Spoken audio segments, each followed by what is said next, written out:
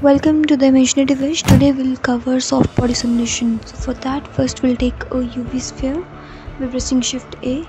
Then we'll adjust it on the top and shade it smooth.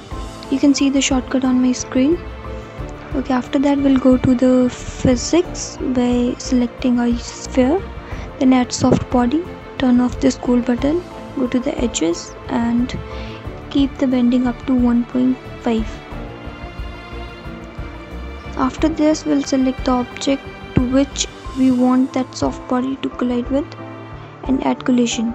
Select and add collision. Select and add collision. You can repeat this step to the number of objects you want it to collide with.